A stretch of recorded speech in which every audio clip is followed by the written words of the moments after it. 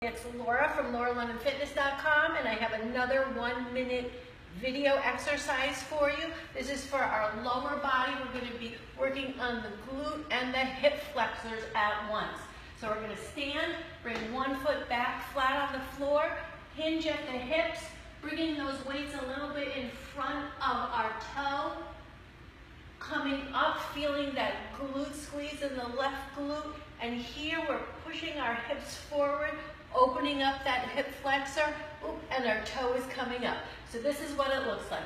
We're reaching forward, and then we're coming up. That back foot comes up, stretching the hip flexor, coming down. You're going to really feel this in your glute, in the front leg, this glute, when your foot is forward. All right.